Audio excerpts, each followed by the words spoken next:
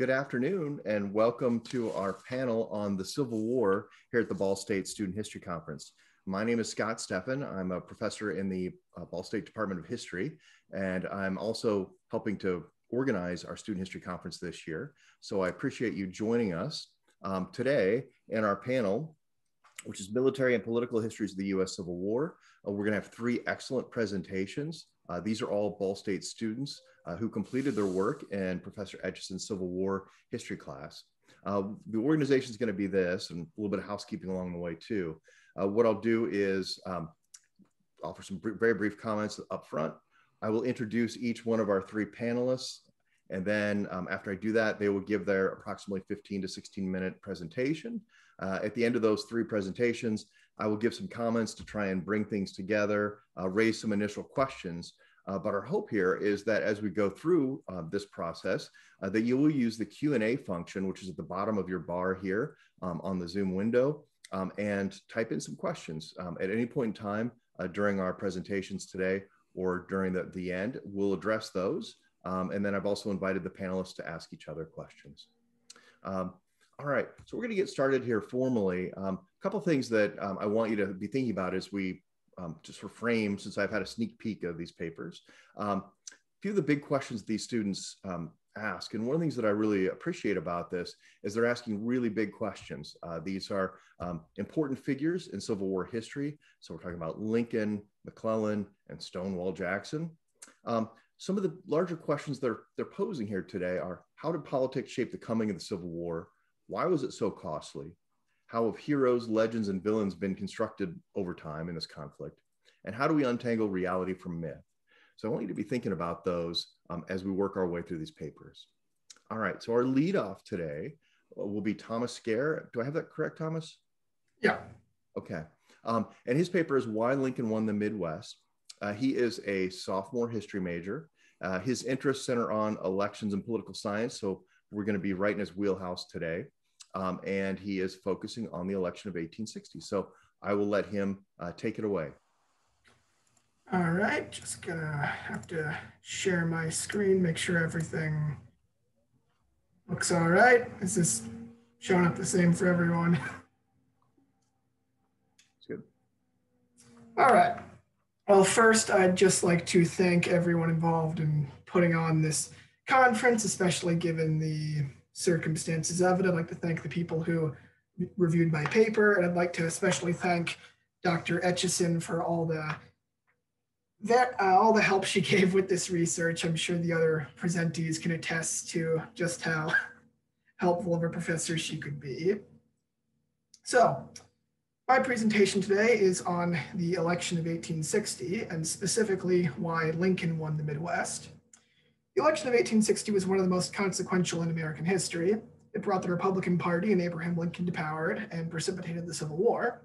And of course, 1860 was the first victory for the young Republican Party.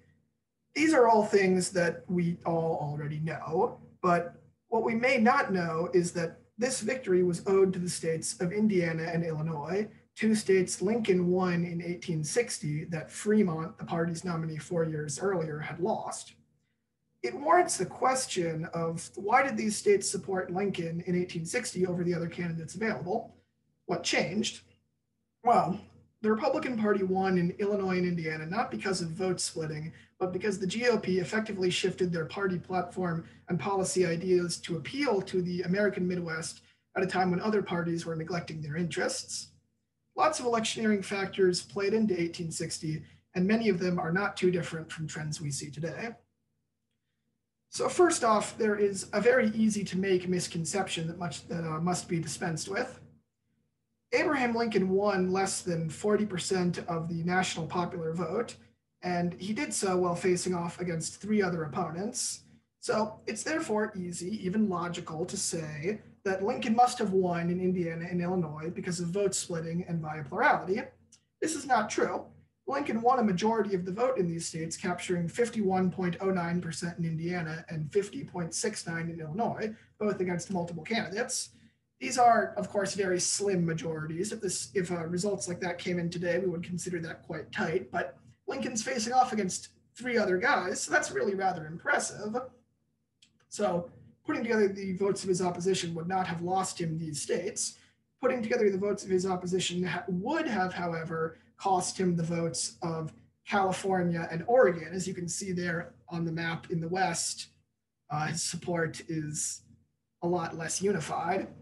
So had he hypothetically lost these states due to a unified opposition, it would have been his majorities in Indiana and Illinois that secured his electoral victory.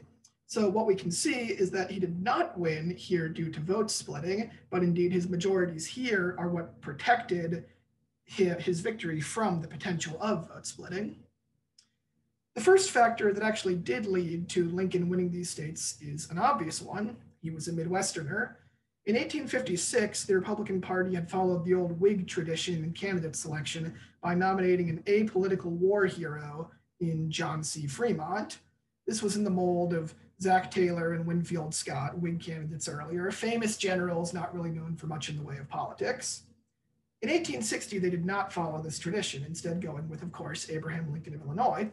In the 19th century, and even today, candidates usually carried their home states, and so it makes sense that if Republicans wanted to win in the Midwest and appeal to those voters, they would nominate a Midwesterner.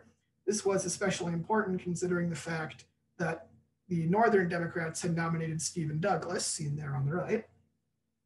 Lincoln very clearly had a great deal of support from the Midwest, which can be seen in the voting at the Republican National Convention. On the first ballot at the convention, Lincoln received votes from the entire delegations of Indiana and Illinois, clearly showing that he was the favorite of those states. And as you can see, on the first ballot, William Seward, his chief rival, had a lot more support nationwide. But by going with Lincoln rather than Seward, the Republican Party was clearly sending a message to Midwestern voters that the Republican Party valued them and their interests. Another factor, another factor relating to candidate selection is that the party nominated someone considered to be a moderate. I know that we often don't think of Lincoln as a moderate after the actions during the Civil War, but you go back to 1860 and for Republican Party standards, he was considered to be a lot more middle of the road. And the Republican Party nominated this middle of the road guy over the previously mentioned William Seward of New York, who was seen as the far more radical candidate. This went all the way back to 1850 when Seward had given his higher law speech in which he insinuated that the laws of God, the Bible, morality, etc., were of a higher authority than the Constitution. This was seen as extremely radical at the time, and even many of Seward's supporters were very taken back by it. Such radical rhetoric might have won the GOP more support in the more abolitionist supporting Northeast, but in the Midwest, where such sentiments were a lot more muted, they weren't going to get much from it. People in Indiana were not big friends to slavery, but they're nowhere near as zealous against it as you're going to find in a place like Massachusetts. So in avoiding the mistake of nominating a radical like Seward and instead nominating Lincoln, the Republicans set themselves up for victory in these important swing states. The next major factor leading to Lincoln's victory was that the Republican platform was designed to appeal to Midwesterners in several ways. Though not wholly different from their party platform 4 years earlier, the platform in 1860 offered several policies and positions that would appeal to voters in Illinois and Indiana. The most important of these is the promise of a Homestead Act, which appeared in the platform. This act would give very cheap land to settlers looking to move into the Western territories. Such a proposal naturally appealed to Midwesterners looking to own cheap land when they were unable to do so in their own states. At the time, the states of Indiana, Illinois, Ohio, they're really starting to fill up. And so your young, less wealthy people looking to buy a farm are having a hard time doing so. That picture in the upright there is, of course, after it was passed and doesn't look like much today, but getting such land like that for free was still considered quite a boon for people. And in 1860, Congress actually did pass a Homestead Act, and this was then vetoed by President Buchanan. Through this veto, the idea of a Homestead Act became definitively Republican, and therefore if someone wanted to see it implemented, they better vote Republican. And of course, no other party in 1860 promised such an act in their platform. Additionally, the Republican Party supported the construction of a transcontinental railroad, something that would be completed a decade later in the picture there on the bottom right. There had long been calls to build such a railroad, and the Republican Party had promised to do so in 1856 as well. And it should be said that in 1860, both the Northern and the Southern factions of the Democratic Party also promised to build one. Heck, if the Constitutional Union Party actually published a platform, even they probably would have supported the idea. But there was still reason for someone from Indiana or Illinois to support the Republicans on this issue in regards to a railroad over the Democrats. The Democratic Party had a far worse record on public spending, going back to their founder, Andrew Jackson, who was, of course, notably opposed to such projects. Their platform 4 years earlier in 1856 even bluntly said, quote, "The Constitution does not confer upon the general government the power to commence and carry on a general system of internal improvements." I don't know about you, but that definitely sounds to me like they're not going to build a railroad. And I don't think I'd believe a party would be adamant about a certain belief that they just changed their minds about. It makes a lot more sense that the promise to build a transcontinental railroad would be taken more seriously by the Republicans, who had broadly supported public improvements and had largely inherited the old Whig economic program. Another small caveat to the railroad issue is that the Democrats, with their base in the South, were more likely to build a transcontinental railroad along a southern route. Whereas, of course, if you're a Northerner, you want it going through your home state because that's where the money is. So if you're from Indiana or Illinois, that's just one more reason to vote Republican. You want the railroad going through Chicago, not Jackson. On the other end of the party spectrum, the Democratic platform offered very little of interest to the Midwest. Even the Northern Democratic platform primarily spends most of its length calling for policies that would appeal to Southern voters. These included repeated calls for the enforcement of the Fugitive Slave Act, a promise to respect the Dred Scott decision, and even acquiring the island of Cuba. That's going to appeal to the Hoosiers, isn't it? None of these policies would appeal to a Midwesterner, and the closest thing that the platform does is promise a transcontinental railroad, which, as previously mentioned, was also called for by the Republicans. There is no promise or proposal to aid the ailing farmers of the Midwest, who at the time were still greatly suffering from the Panic of 1857. Following said panic and the recession, for example, wheat prices had dropped dramatically, and by 1860, they had not even close to recovered. So your average Hoosier farmer is not doing well in 1860. President Buchanan, a Democrat, had done nothing to aid this economic crisis, and the Democratic Party platform in 1860 continued to promise to do nothing about it. Despite everything I say today, this might end up being the biggest factor here. There's the phrase from the 1992 election, "It's the economy, stupid." That was definitely true then, and I think there's a lot of evidence to show it was true in 1860. It's very natural for public opinion to turn against the party in power when there's a recession, and of course that's only going to be made worse when said party in power does nothing about it. Ultimately, what we see a lot of with the Republican and Democratic parties in both their platforms, their candidate selections, and even their strategies is that the Democrats are focused on appeasing and appealing to their base, whereas the Republican Party is prioritizing appealing to swing voters. It's not surprising that the party appealing to the swing voters and to the moderates then won. A last cherry on top for the woes of the Democratic Party is just that it was quite frankly very unpopular by 1860. Capturing the national mood is of course quite difficult, but you don't need modern polls and analytics to see that the Buchanan administration was unpopular, seen as incompetent, and even corrupt. Lots of cartoons from the era show the mood towards Buchanan and therefore the Democrats, as you can see there on the right, the national bird having lost its feathers due to the incompetence of the Buchanan administration. Of course, James Buchanan was not on the ballot in 1860, but the memory of him was still extremely fresh, and so it would make sense that people would want to try something else. This view of Buchanan as a corrupt insider was contrasted with Abraham Lincoln, who we of course remember as Honest Abe, an image that they were touting as early as that election, as you can see with the contrasting cartoon there on the left. those campaigning for Lincoln really played up this angle in 1860, and we really see a political outsider coming to drain the swamp, if you will, to borrow another piece of modern political rhetoric. In summary, Lincoln prevailed in Indiana and Illinois for really pretty clear-cut and obvious reasons. American elections often involve accusations of vote splitting, meddling, and interference, but none of that was the case here.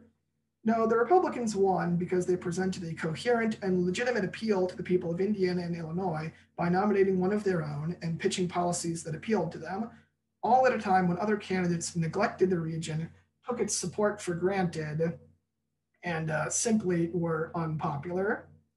The election of 1860 shows the electioneering consequences of prioritizing your base over swing voters and the importance of campaigning to every demographic and region you're trying to win.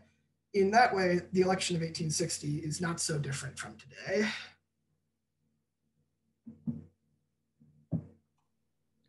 Thank you, Thomas.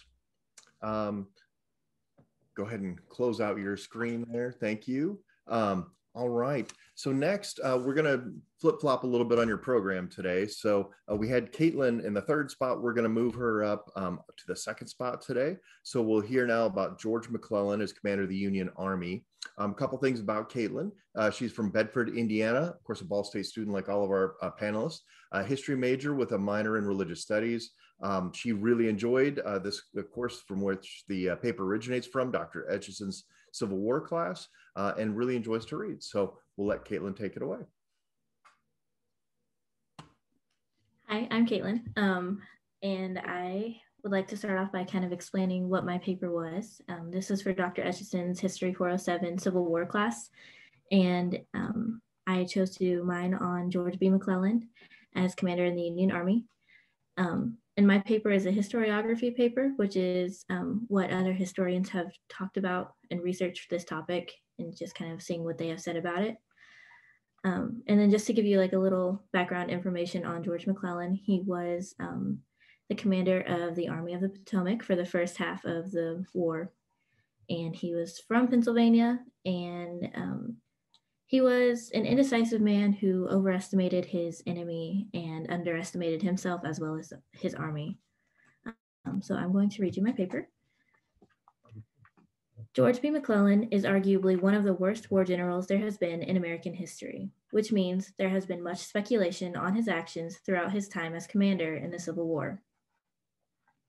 McClellan was notorious for being overly cautious in battle and snobbish off the battlefield, even with President Abraham Lincoln. Over time, those who have studied the Civil War came to the realization that McClellan was not fit for the position he was put in due to his arrogance and incompetence.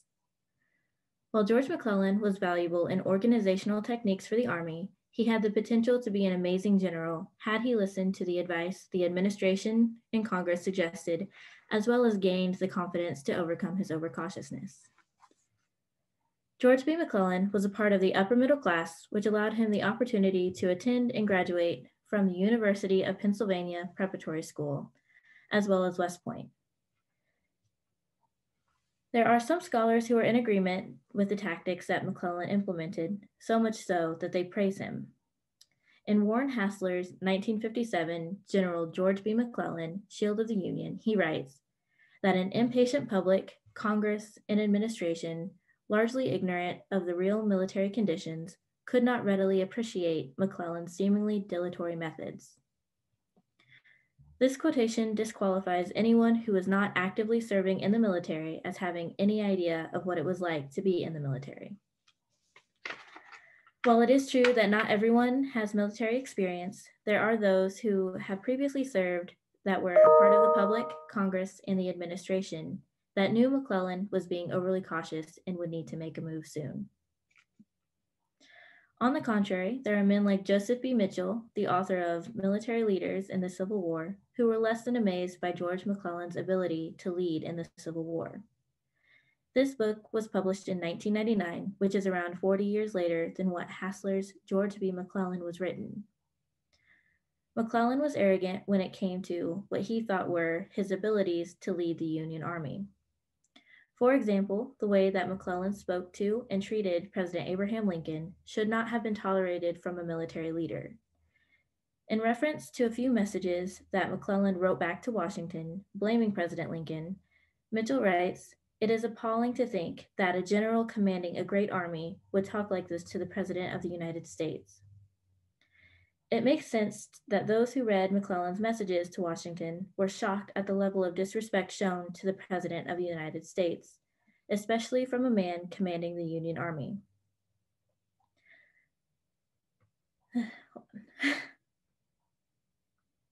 Publicly undermining the president during a wartime was not doing any favors to anyone involved. Mitchell wondered if McClellan was just anxious to get out of Lincoln's control because his attitude had been peculiar from the beginning.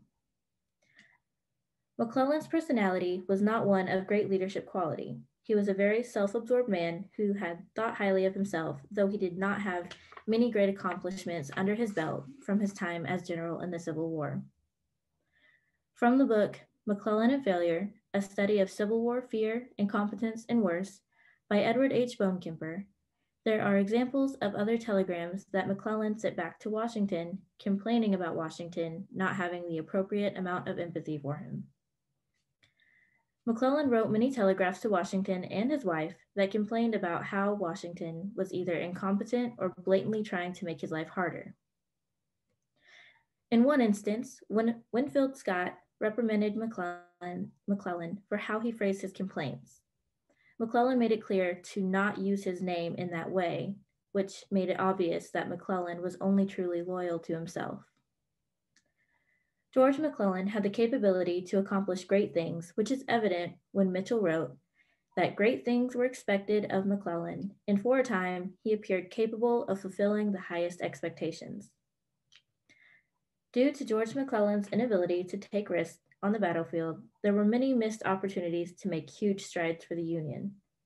In Lincoln and McClellan at War, Chester G. Hearn quotes two historians who have opposing ideas on McClellan, but essentially say that if McClellan had pushed harder, the battles would have ended earlier, and he would not have thrown away a precious opportunity of making a great name. Within those two sentences by Hearn, we have three historians agree that McClellan had every chance to achieve something great within the entire week that ended with the Battle of Antietam. McClellan was on the cusp of being a great general, but managed to bungle each opportunity he got. He did make small strides in slightly improving warfare techniques.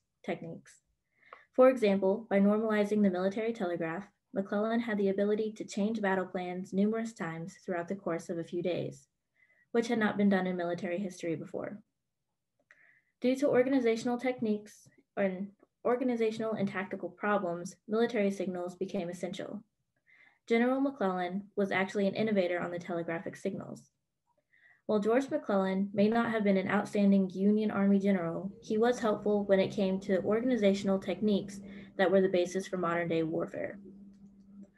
For the most part, historians and scholars would agree that George McClellan was not the best option to be the general of the Union Army. The only author in this paper that seemed to think highly of George McClellan was Warren Hassler, who wrote his book in 1957. There were times where he did agree that McClellan could have done more to be more successful. The authors Joseph Mitchell, Edward Bonekemper, Chester G. Hearn, and Edward Hagerman all had some sort of disproving tone of McClellan's actions as general. In one way or another, these authors believed that George McClellan had numerous opportunities to be a great leader, but he just missed the mark. It is also fair to point out that these authors all wrote their books within the last 25 years. More information could have come to light for them to study that potentially was not available to Warren Hassler in 1957.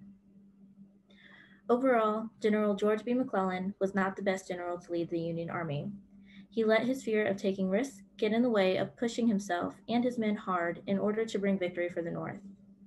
Had McClellan taken the advice of the administration and Congress, the war would have probably ended a few years earlier than what it did.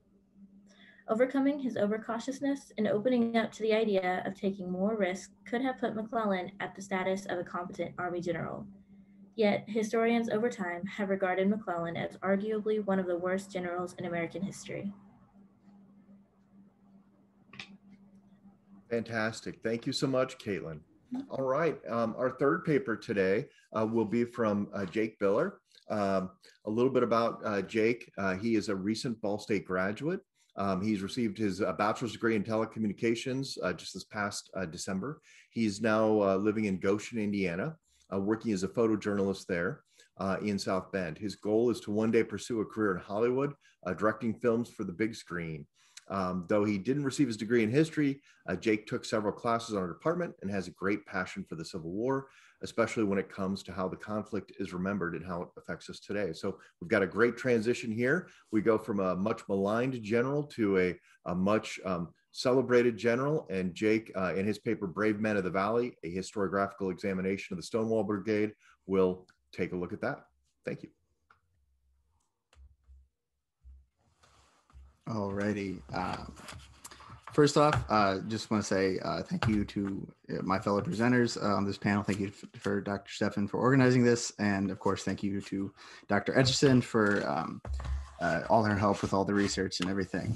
So like Kaitlyn, my paper was a historiography. So again, we're tracking, how historians have interpreted not just Stonewall Jackson, but specifically the Stonewall Brigade over time, and how, opinions and interpretations have changed.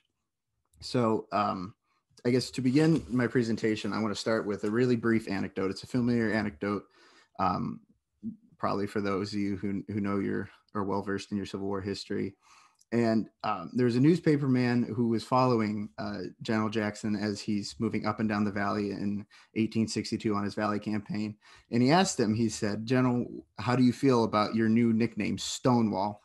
Obviously his nickname earned after First Battle of Bull Run. And in classic Jackson fashion, he modestly asserted that his old brigade was more deserving of the name Stonewall than he was, because they were the ones who truly earned it. Now, there's many variations on this story, and whether it's true or not, the fact remains that if Jackson's brigade had turned tail and run from the Union at First Bull Run, there would probably be no famous Stonewall Jackson, no famous Stonewall Brigade, and I certainly wouldn't be here giving this presentation. The Stonewall Brigade stands out in our, in our collective memory as one of the most famous fighting units of the Civil War. But why has it earned such a legendary status, and how has that memory changed over time?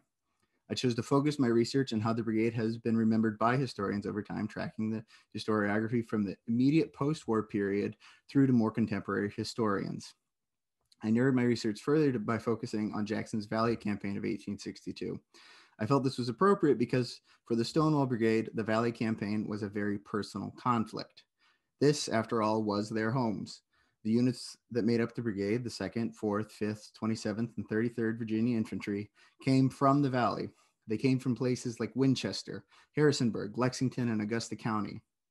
As they dashed from victory to victory, moving up and down the valley at a seemingly inhuman pace, they were using roads they had traveled all their lives, fighting in fields they worked with their own hands, and in the same woods where their fathers and grandfathers had taught them how to hunt.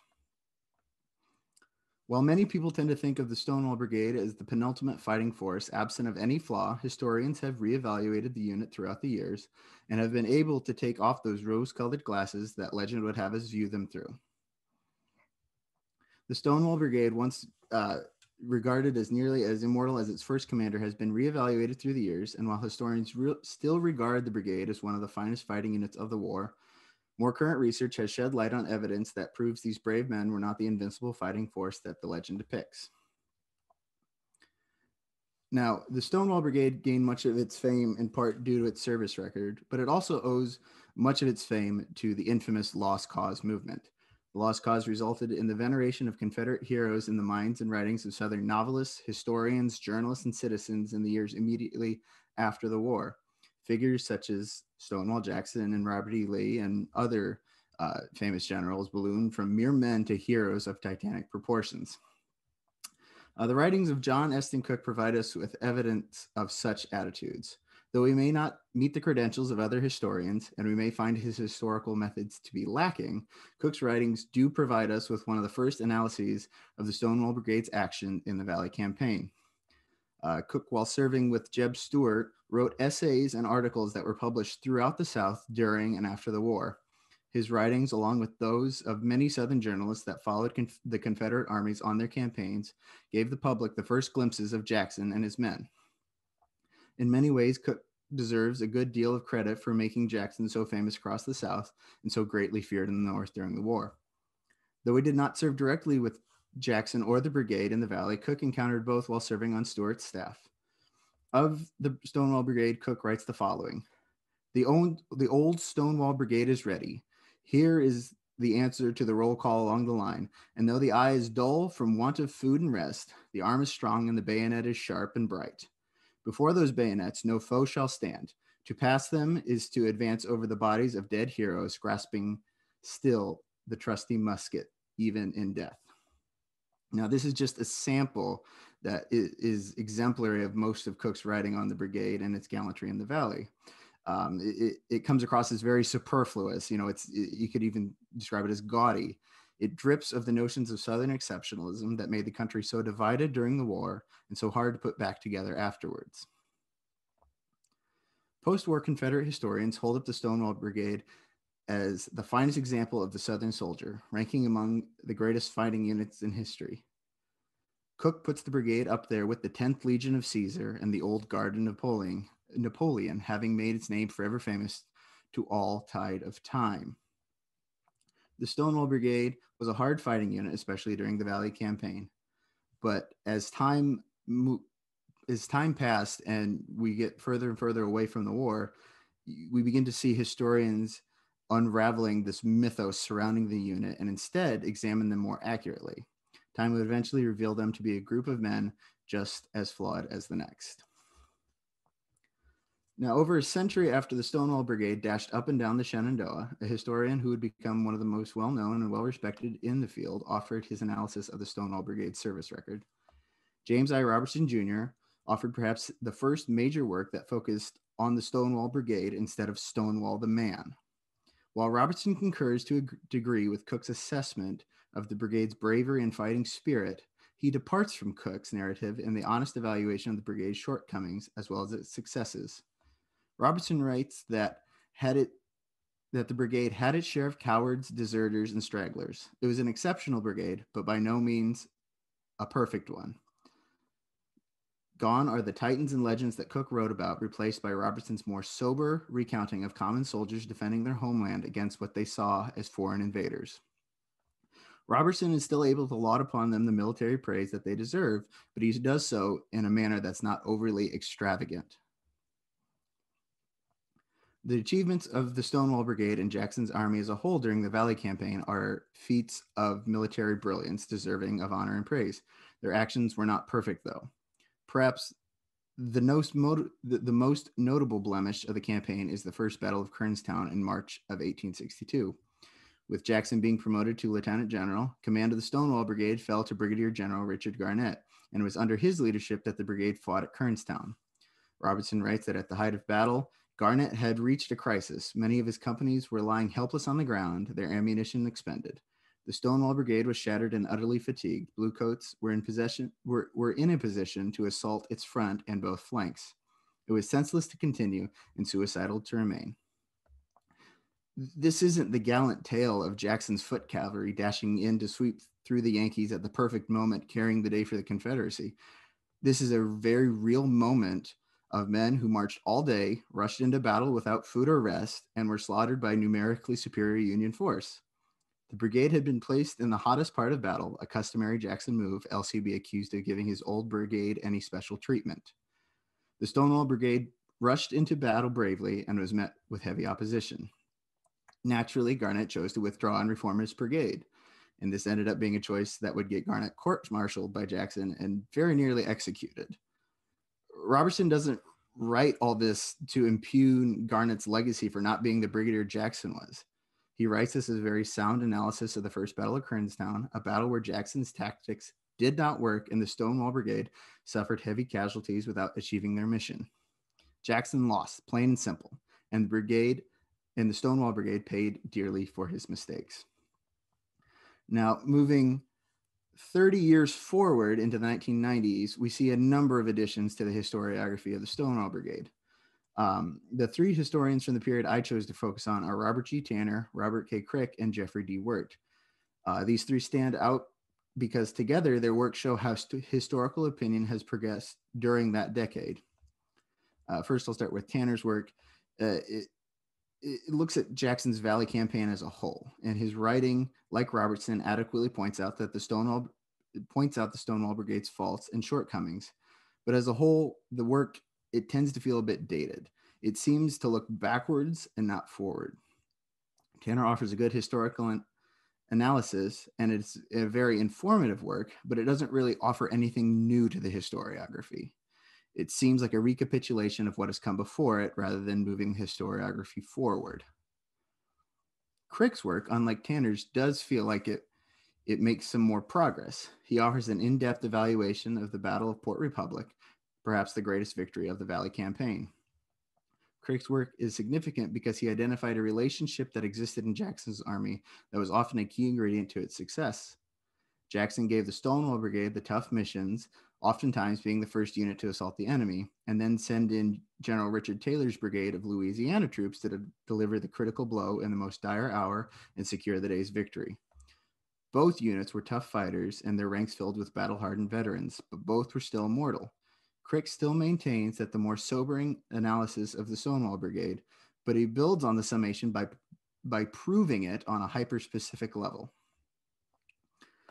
And then just before the turn of the century in 1999, another entry is added to the historiography, and this one forgoes Jackson altogether and instead focuses on the common soldiers. This, of course, is the work of Jeffrey D. Wirt. Wirt delves into the experience of the common soldier and a comparative history between the Stonewall Brigade and the Iron Brigade. Wirt's work offered a big step forward in the historiography because it's an account of the war that draws back much of the legends that surround large military figures and becomes more intimate and more personal. This was a perspective that hadn't yet been examined when it came to the Stonewall Brigade. Exhaustive volumes have been written about Jackson and the Valley campaign and the great military achievements of the Stonewall Brigade, but very little had been written about the ordinary soldiers. Wirt's work is essential to our understanding of the brigade, tracing the Valley campaign through the eyes of the common private instead of the eccentric general who planned it. Here's just one example. Wirt offers these words from Lieutenant Colonel Lawson Botts of the 2nd Virginia Infantry. The men are much fatigued by the constant marches they have recently made. This loss of rest, followed by a forced march tomorrow, would so exhaust them as to hazard the hard-earned reputation of the regiment. It's because of this exhaustion, Wirt later tells us in his book, that the 2nd Virginia and the rest of the Stonewall Brigade were spared from fighting at Front Royal on May 23rd, 1862, and they were posted in a reserve position. Being stationed at the back is not a position we're accustomed to seeing the Stonewall Brigade in. We're used to seeing in the thick of battle, but there's no shame in acknowledging that they had to be posted on the rear because they were tired. Jackson had just been reinforced by a fresh division under General Ewell prior to Front Royal, so it would make every bit of tactical sense that Jackson would send in his fresh troops and leave his weary ones in the rear if practicable. After all, it would just be 2 short days later that the Stonewall Brigade would resume its position at the head of the Confederate assault at the First Battle of Winchester. Wirt writes that shortly after daybreak, the Stonewall Brigade advanced, scattered the enemy skirmishers from a ridge, and then met a wall of fire from the main Union line. The Virginians clung to the positions as Federal volleys and cannon fire seared the ground. 2 days after getting some much-needed rest, the Stonewall Brigade is back in the thick of it, leading the charge against a well-defended Federal position. But their valor at Winchester shouldn't be seen as a redemption from Front Royal. There's no shame in the occasional rear guard duty. As historians have surmised over the years, these are obviously men that fill the ranks of the Stonewall Brigade, not mythical warriors some of the early historiography would have us believe they are. They were men with human limitations, exceptional in their skill and bravery, but by no means perfect or mechanical. They were men fighting and dying for their homeland, and it would be a disservice to their memory to remember them as anything else. Now, to conclude my presentation today, I want to shift gears just for a moment here and all of my research for this paper focused on how historians have remembered the Stonewall Brigade up to now. But I think we also need to acknowledge that we can't let our analyses of these men end here. We need to come back and keep revisiting these men. There's still lots of room for more analyses to be written, like with Wirt's book. It's new and fresh and interesting, but at the same time, it's 21 years old. There's so much more that can be written about these men, the common soldiers, like Private Kurtz and Major Wolfe and Private Cowley and the other men you see on your screen right now. What is their story? That's where the work's left to be done, I think. At a time in our country when many are questioning what the legacy of the Civil War is, now more than ever, we need to push forward and peel back the legends and myths that still live in our collective memories and take a hard look at who these men were, brave, flawed Americans. Thank you.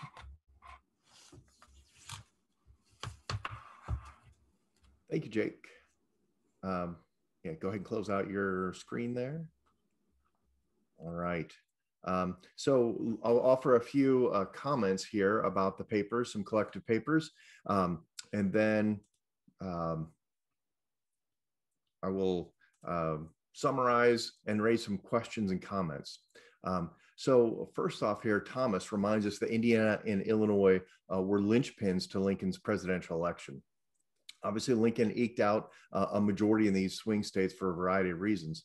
Yes, he points out that Lincoln was a native son and had a moderate approach on slavery, but Thomas points to two factors that may have tipped the balance toward Abe Lincoln. That Honest Abe was a moniker that worked thanks to a growing belief that the Democrats were indeed corrupt or incompetent in terms of the outgoing administration. Also, the fact that Republican policies made good sense to Midwesterners, that a lot of what the Democrats had to offer really didn't hit home here in the Midwest. Historians have noted the way in which Republicans' free labor ideology, with its economic rather than moral critique of slavery, appealed widely to Northern whites, especially here in the Midwest. The new twist here is especially, and I'd like to even see or hear more about this, is about the real suffering of Midwestern farmers as they struggled to profit from their grain crops in the wake of the Panic of 1857. A couple of ways or directions I can see this paper heading out from here. Some big questions are raised. One, I wondered, how did the fact that this election between Douglas and Lincoln, which is really the main crux of the campaign in Illinois, the fact that it was a repeat in 1860 from 1858, how did that impact the local dynamics? In other words, I think folks in Illinois had already seen this before. I wondered if you had any background or experience in the books that you had been working on here about how that shaped the election in this important swing state of Illinois in particular, because this would have all gone down in 1858 too. The other part of it I wondered about was motivation at the polls, right? So part of this is you persuasively suggest, and the historians you study persuasively suggest about the buy-in with the Republican Party and Lincoln, that his message mattered. But part of it I also wondered was that Douglas, of course, used the fear of race and the specter of racism, right, to sell his policies, the specter of fear. He called the Republicans the Black Republicans, and in spite of the fact that Lincoln was a moderate, tried to cast him as an abolitionist, and that there would be this racial equality that was soon to befall Illinois if Lincoln was elected. And so I wondered really broadly here, sort of how did fear shape and motivate elections, as well as the rational elements, the economic interests that you highlight as well. All right, and then we had Kaitlyn going second, doing our study on George McClellan and some of the different interpretations there. Clearly, he has not gotten good press, at least not since the 1950s, it looks like. He needs some help along the way. I'm sure somebody's going to be out there to help him out a little bit. But clearly at the heart of this argument of what these historians have argued is that McClellan was full of himself. He had a lot of hubris, right? He was very arrogant, convinced he could do no wrong. He ended up making a lot of mistakes along the way. We also see, and what I like about Kaitlyn's paper, she shows how that arrogance really created a prickliness, and then it also then fed into this lack of relationships with people around him, seemingly, so that he couldn't make good decisions, couldn't handle feedback, and wasn't able to move in a positive direction.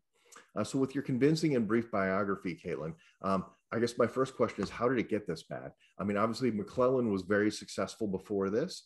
He was kind of a superstar in the military in the 1850s. And so I was wondering, what was the military culture like? In other words, obviously people saw a lot in him. What were some of those skills? And you mentioned a little bit, the one scholar who talked about his organizational abilities, but I'm wondering, what were his strengths, and what does that maybe open up about military training, military culture, and the values that they celebrated in the 1850s and into the Civil War? I also wanted to know how politics played out in your studies here, because one of the things we know about McClellan, roughly here, is that he was a thoroughgoing Democrat. And so one of the reasons why he had such a poor relationship with Lincoln and many in his cabinet is because of his political ideology and how that shaped him. I also wondered how this might shape his battlefield dynamics here as well. Clearly, there's a huge rupture after Lincoln issues the Emancipation Proclamation, as well as the qualified victory at Antietam here for McClellan. So this is going to be the end of the road, but it's as much political and ideological as it is military. It's sort of both of those working together. And I also wondered how politics shaped officer corps and what that looked like. All right, last but not least, we have Jake Biller. He shows that no one and no group is perfect, even the legendary Stonewall Brigade and their work here. He does a great job of separating myth from fact, and we see that beginning to unfold in the historical literature here that he's citing. He pulls back the curtain and tells us a lot more about this unit than what we knew before. What it turns out is that, yes, they were pretty remarkable or impressive, but they also need to be bailed out at times by other Confederate units. Sometimes they needed rest. The big takeaway I took from this was that no fighting unit fights alone in the context of the Civil War. My only quibble with Jake's paper, and this is my biggest quibble with all the papers, is when you claimed in your paper that marching 70 miles with gear in 4 days was no great feat. My arthritic knees disagree violently with you, but I was impressed by that, even if you thought that was an ordinary accomplishment. But on a deeper level, some other things that came up here. I wondered about the sort of home turf argument, right? You make a case that these are local men, that they came from this area in the valley in which they were fighting. And that's a huge, and we see this repeatedly on the southern side of things, right? That home field advantage, quite literally, of knowing the geography, the people, and what's happening. I also wondered if you saw any evidence in the scholarship you read about it being a potential weakness. In other words, soldiers want companionship, families. They want their families at home need money, or they need labor for crops or things like that.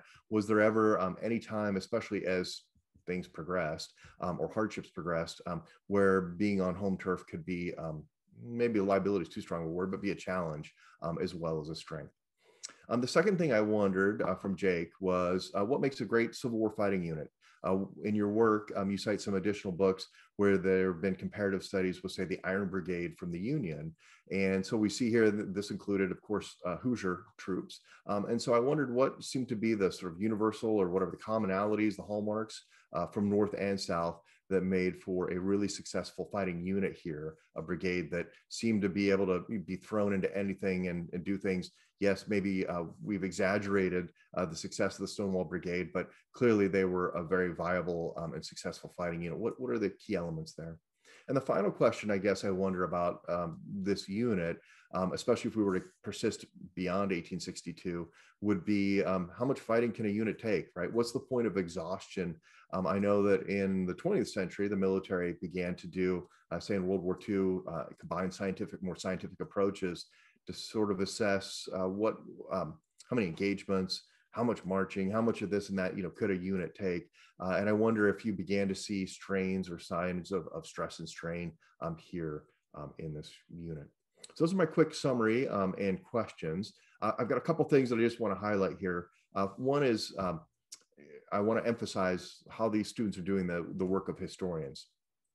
What we see first and foremostly is they're doing a fantastic job of looking at multiple variables.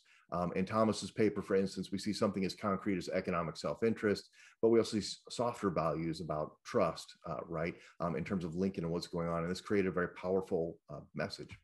Second thing I see here is multiple perspectives.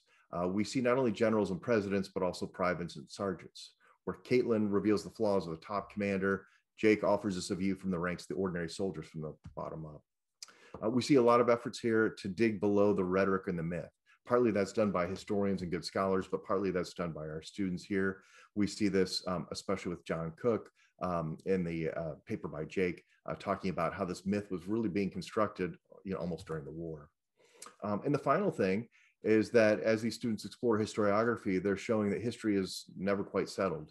And Jake did a great job of bringing that point home in his conclusion about we remarkably are still finding new sources, but also new interpretations. And I think that we have a lot to contribute, and that conversation continues as it does today. The final thing I want to mention here is sort of why the Civil War is still sort of opening up and sort of where we're headed here. A few things that stand out to me. These students have analyzed the interplay of strategy and tactics in both politics and war. Thomas shows us Republicans and Lincoln knew how to craft a winning political strategy, even if their military tactics struggled. They also show how this event hinged on popular mobilization of both political parties and military forces. We need to grasp why the hallmark of the nation, compromise, could no longer be had in 1861. These papers cause us to ponder how leadership works best in a democracy, from both failures and successes. And finally, while our papers here focus on the first 2 years of the war, we know that Lincoln would face one more campaign, his 1864 presidential reelection bid. And here, of course, he would face McClellan. Remarkably, even in the midst of so much suffering and political wrangling, the election in the North would end peacefully, with the log splitter winning one last time. All right. At this point, what we do, it looks like we're loaded up with lots of questions from the Q&A. So what I'll do is I'll share those with our audience.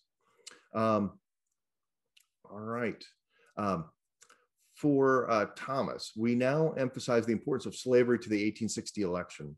Would you agree that non-slavery economic issues, including the Homestead Act, the Transcontinental Railroad, and the Depression were what really determined the election's result? I would say yes, especially for those states because like one of my main points is that the election is ultimately determined by the states of Indiana and Illinois. And these states, I think, do care about slavery and some of the things that go along with it. There's some other questions that I'm scrolling down that will sort of relate to the idea that things that go along with slavery are definitely at play. Like people in Indiana and Illinois, they dislike the arrogance of the Southern states. They dislike the power that the Southern states, or that they perceive the Southern states have over governance and things like that. So that does have, and they certainly don't like that they feel that Southern interests are being appeased. They don't want to have to enforce the Fugitive Slave Act, for example. So these are not people who are radical abolitionists, but it's like with any other issue that people aren't going to be happy when some outsider comes in and bosses you around and makes you help out with something that you think is only going to help them. But for a place like Indiana or Illinois, I would say those other issues are certainly things that are going to put it over the top. And I think that those issues are, at the end of the day, things that are somewhat unescapable, because you look at, say, 1856, a lot of the same problems with slavery were still there. They still had the Fugitive Slave Act, which was unpopular. They still had the Kansas-Nebraska Act, which was unpopular in these northern states.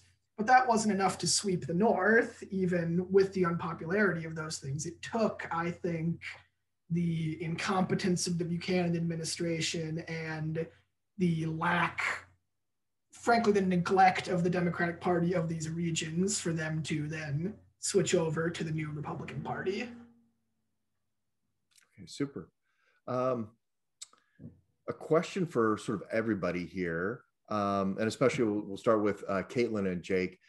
With all your topics, you have enormously well-known figures. Libraries have been written on all these topics, like much of the Civil War. How did you gather your evidence? I mean, what were the determining factors as you tried to narrow down the works of history in your particular area? And I guess the other part I'll just tack on to this is, was there anything that really struck you as a successful work that you would recommend, say, to a fellow student if they wanted to know more about the Civil War that was in this collection that you read? Kaitlyn, why don't you go first? So for me, I used primarily just books, and how I did that was I was in the library and I pulled up Google Books to kind of help refine what I was looking for exactly, so I wasn't just thumbing through several books. And so when I found like something that had the keyword of what I was looking for, I would find that book on the shelf and then just read through it to see if I could find something that would be applicable to what I was researching. I don't think I used any articles or anything like that for this paper though. Super.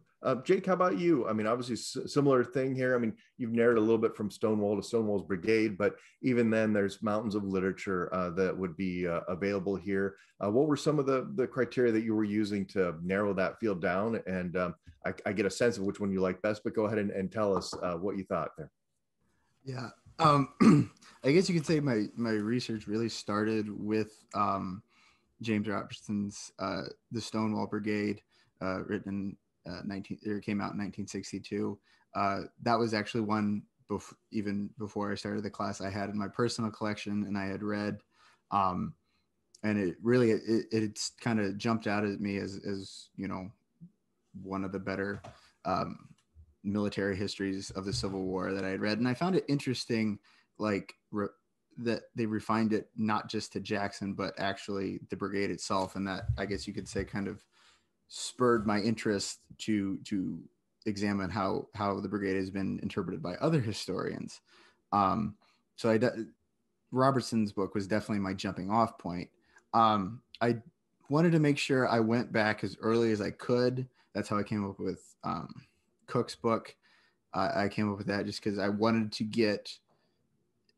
I knew there would be literature from the immediate post-war period, and you know, Cook writes some of his stuff actually during the war, and so I wanted to see what that initial opinion and that initial memory of what the Stonewall Brigade was and how we started kind of forming the legend of Stonewall.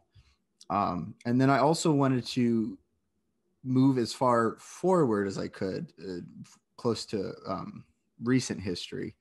My last three books, Robert G. Tanner's Stonewall in the Valley, Crick's book about Port Republic, and then Jeffrey D. Wirt's comparative between the Stonewall Brigade and the Iron Brigade.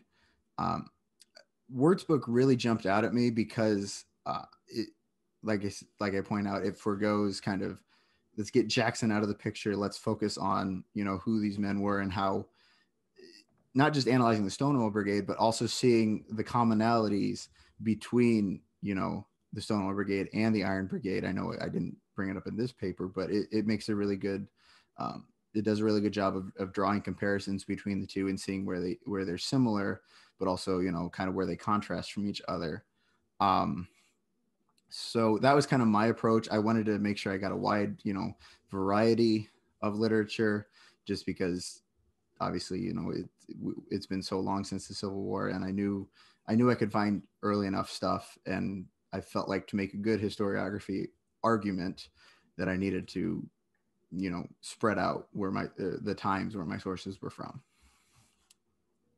Okay. And how about you, Thomas? What do you, again? Well, for me, in one word, I'd just say data. When you're looking at elections, that's the very nice thing about researching elections and politics, is that for so much of it, you can cut through the fat and just look at, okay, vote totals, convention votes, platform.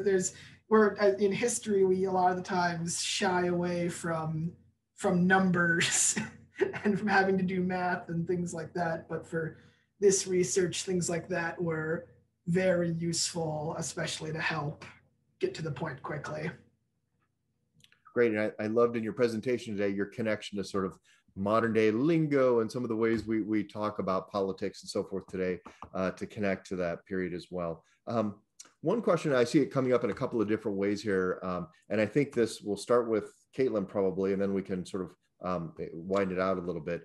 But part of it is that folks are asking about then and now. In other words, Kaitlyn, you've offered a pretty tough view here of McClellan, which is sort of the par for the course these days, not too shocking. But in his own time, right, he obviously as Dr. Etchison points out, was fairly popular among his own troops. So first off would be sort of, why do you think, I mean, we look back at him and we see all his foibles and failures. What was it about him that would have made him a success with his own men, potentially, sort of beyond your communications emphasis here?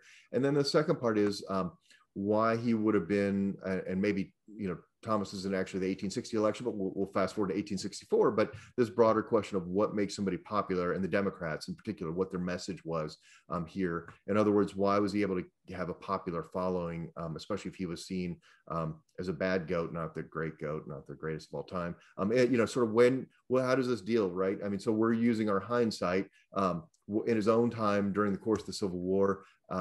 What we're seeing as a strength, even after we say is all done and finished after 1862, but clearly there was a lot more there. So Kaitlyn, I'll let you respond. Thomas, if you want to add something then after that, would be great. So as far as like McClellan and him being popular among his troops, I think his biggest fault was how like indecisive he was. Like if he would have just had the guts to do what was needed to be done rather than underestimating himself, like they would have done so well throughout the war. And I did, before he was chosen as the commander for the army, he was singled out because he was training troops in Ohio.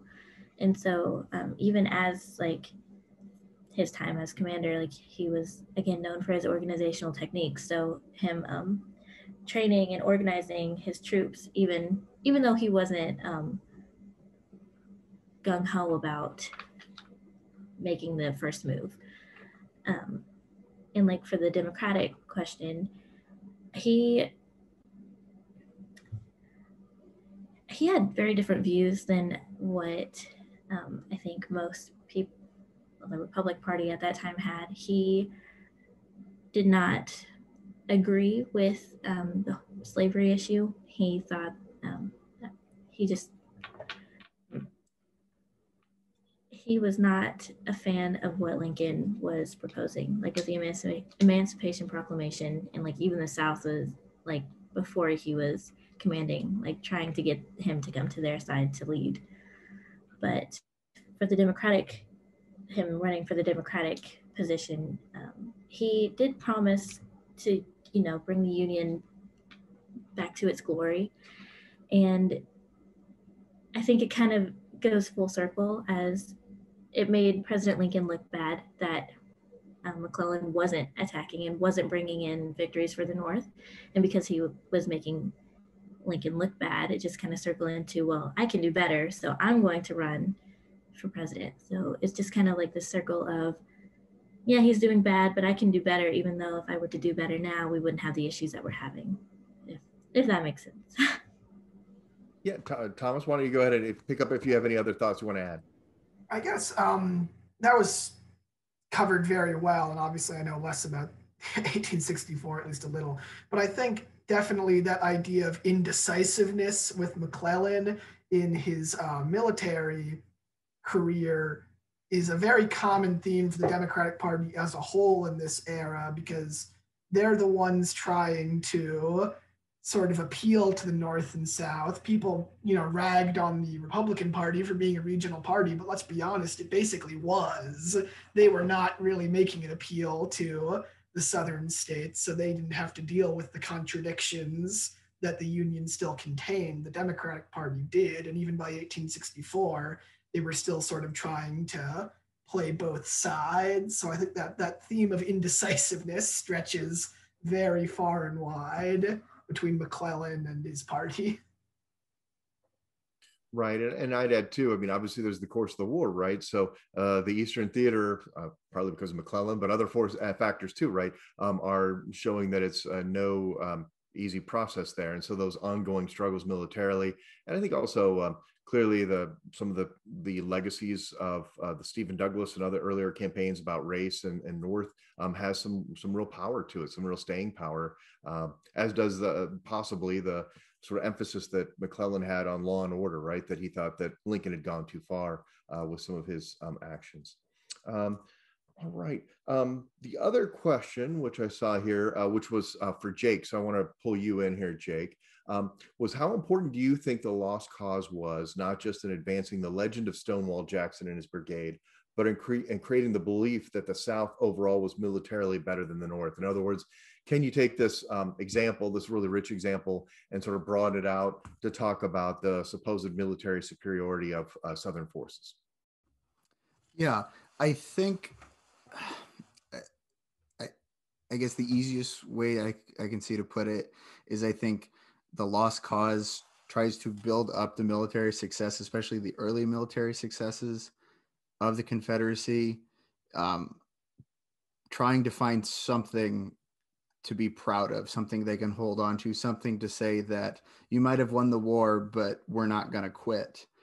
And I think, you know, that becomes kind of the common narrative that most people think of as the South is militarily better, because the North doesn't have a lot of success in the East early. And the East was where, you know, you had all your major cities were in the East minus Chicago. And so that's where Washington is. That's where really the whole country was kind of focused, was on the war in the East. And the Union doesn't have a lot of success early on, and the Confederates do. Now, whether that's the Union just started with bad commanders and it took them a while to, you know, get everything in gear, or whether the South, you know, does have better commanders, I think it's, I don't know. I guess what I'm trying to say is they're trying to find something to hold on to, as far as like something to hold their heads up after the war, but I think they blow it way out of proportion. Obviously, as I made the argument in the presentation. So it's, I don't know. And I also think that the argument gets totally swayed to the South being better militarily, because you don't, in the post-war period, you don't see people in the North really challenging that argument a lot. There's no Northern equivalent really to the lost cause, if you will. They kind of just let it go. And so whether it's true or not, enough times you hear a story, you start to believe it's true. And so I think, you know, the fact that the people in the North in the immediate post-war period don't challenge it and want to just kind of move on from the war, I think is why the lost cause gained so much traction and became, you know, such a dominant idea in immediate post-war historiography. Yeah, I think part of this too is that how do you explain loss, right? I mean, if you're on the losing side, you have to come up with a good, and so I think for the South, it was to say it was a valiant loss, and part of that really hinged on we never had a fair shot, right? We didn't have nearly the iron the North had. We didn't have the industrial capacity. We didn't have the troops. We didn't, you know, but as you're pointing out, there were lots of advantages that the Confederates had, like fighting on their home turf, not having long supply lines, things that historians would point to now. That would give them a pretty significant counterbalance to some of those Northern advantages. But I think some of that was lost in those initial treatments. I mean, the other thing that's happened, especially in the last 30 years or so, has been a shift away from that Eastern theater to the Western theater. And of course, when that happens, then we start seeing people like Sherman or Grant, and it's a different part of that coin, right? It's the Union side of success, and then it begins like, well, wait a minute, what about Braxton Bragg or a bunch of other folks on the Confederate side that don't seem to be too effective in the field? So that's also how that calculus has really been shifting here in the not too distant past. Very good. All right, and let's see, Thomas, we had another question, I think from Dr. Etchison here, that in the 1860 election, so we're going to bring it back to where your research was. She raises the hypothetical, which is a very good one. Why do you think the South didn't just rally around Stephen Douglas and say, hey, we can win the national election, right? What's your thought on obviously the split would happen within the Democratic Party to a Southern and Northern wing. Why were those Southerners so obstinate and not willing to compromise a bit?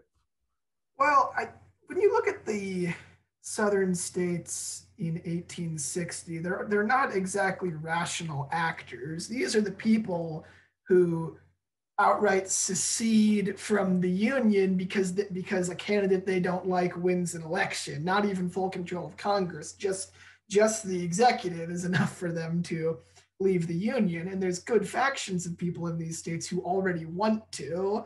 So I think you see by 1860 that there is a great deal of, you can't really rationalize it because it's kind of an irrational action. Their really only objection to Stephen Douglas is that he is still holding on to the idea of popular sovereignty in the territories, even though that was no longer a practicable thing. He's still holding on to that because, as the good politician he is, he knows that's the only way you can still appeal to the North on this issue. And that's just completely unacceptable to the South. They see by 1860 that I think they see that the tides are beginning to turn against them, and they are demanding explicit support for slavery at this point, or they think that they and their way of life are going to be doomed. So I think you see,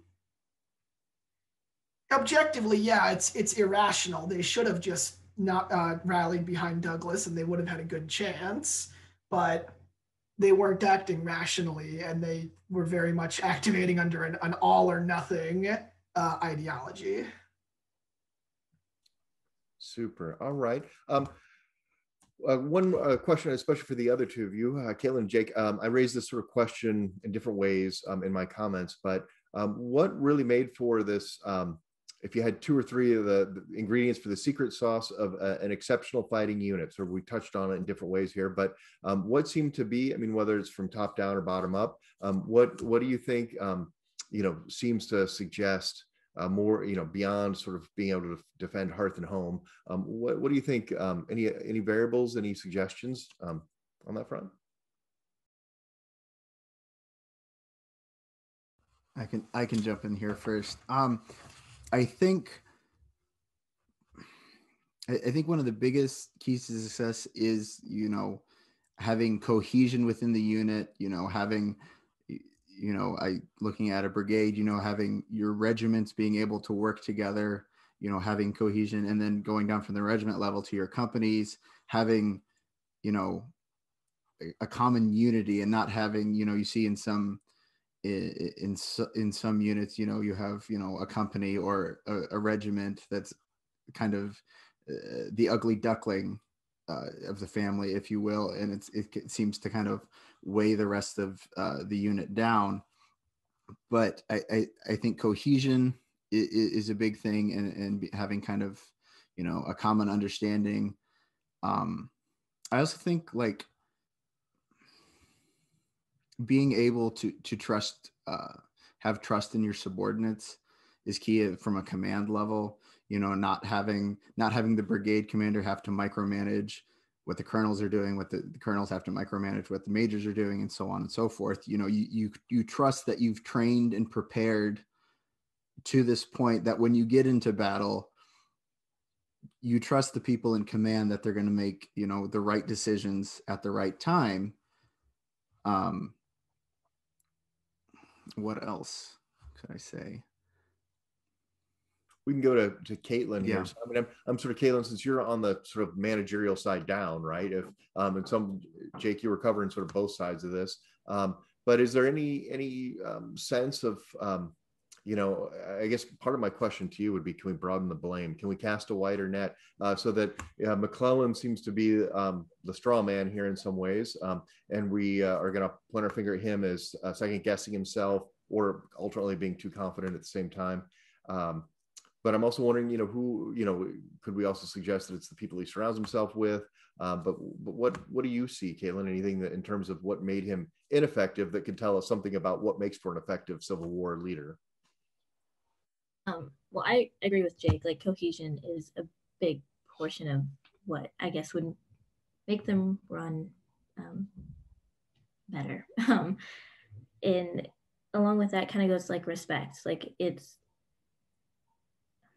to have someone who doesn't necessarily respect President Lincoln, like control, like being in charge of the army, like how are you going to get other people to respect that? Which kind of going back to like that whole Democratic where he ran for president, like it's hard to just have like a following of people respect you if you're not being respected by those beneath you, as far as like President Lincoln goes. And I also think just like very basic, but like stepping into like the leadership role. As far as like McClellan goes, he did do great things with his troops and like training them and organizing with different like military techniques. But as far as implementing and like taking the initiative to like actually follow his battle plans and to I guess attack the South, it must have been frustrating for his troops. So it's, I mean, because that's what they're there for, was to fight. And if you're not being sent out to do that, that's got to be frustrating. So just having like an understanding of what your troops are there for, what you're there to do, and again, just like the cohesiveness and being respectful. Yeah, I think one of the real challenges here is that these are, in a sense, sort of democratic armies. These are at least the men, like the Stonewall Brigade, who are doing the bulk of the fighting and dying, are largely volunteers. So yes, there are going to be drafts on both sides, but those are men who are really, in some ways, in this war on the margins of the fighting. And so a lot of historians have tried to sort of untangle, what are the implications of this huge political debate, followed by this huge political military mobilization, and what does that mean in terms of leadership? And you guys you're both sort of hitting on this of sort of how do you create that cohesion, respect? On one hand, these soldiers are not professionals for the most part, right? Very tiny percentage are actually professional in any way, shape, or form. So then it becomes this question of how do they get mobilized? How do they fight? And yes, there are men who leave the ranks for all kinds of reasons, but overall, it's pretty remarkable, especially given the phenomenal losses here of life in some of these units and battles that they persist over the course of the war. So it's an intriguing question about how a democratic society goes to war, a civil war no less, and how that proceeds. Any other? Do you all want to ask any questions of each other? Or address any of the concerns that are not concerns, but any of the questions that I raised in my commentary? Feel free. We've still got a few more minutes here.